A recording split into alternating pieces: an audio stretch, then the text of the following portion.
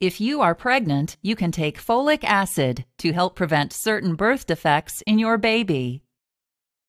Folic acid and folate are two forms of the same B vitamin. Folate is the form that occurs naturally in foods, while folic acid is the man-made form added to multivitamins and fortified foods.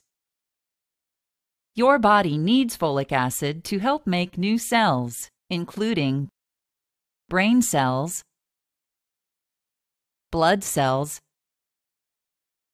and DNA and RNA, the genetic material inside your cells. During pregnancy, you need even more folic acid because your baby's body needs it too. Folic acid helps your baby's brain and spinal cord develop normally. Taking folic acid can significantly reduce the risk of neural tube defects in your developing baby, called an embryo at this stage. The neural tube begins as a tiny oval-shaped piece of embryonic tissue, which folds into a tube about 28 days after conception. When this tube closes properly, it continues to develop into your baby's brain and spinal cord. If the neural tube does not close due to the lack of folic acid in your diet, your baby may have a neural tube defect, such as spina bifida or anencephaly. In spina bifida, the neural tube fails to close at the bottom. As a result, the parts of the spine that enclose and protect the lower spinal cord do not completely form, allowing the cord to protrude.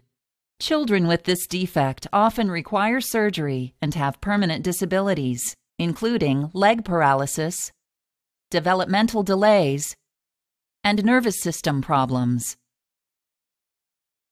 In the condition called anencephaly, the neural tube fails to close at the top, preventing large parts of the brain and skull from developing completely. Babies with this defect are unable to live and usually die before birth or soon after. Folic acid may also protect against other birth defects, such as cleft lip and palate, and atrial septal defect, which is when a hole between the right and left upper chambers of the heart fails to close during development.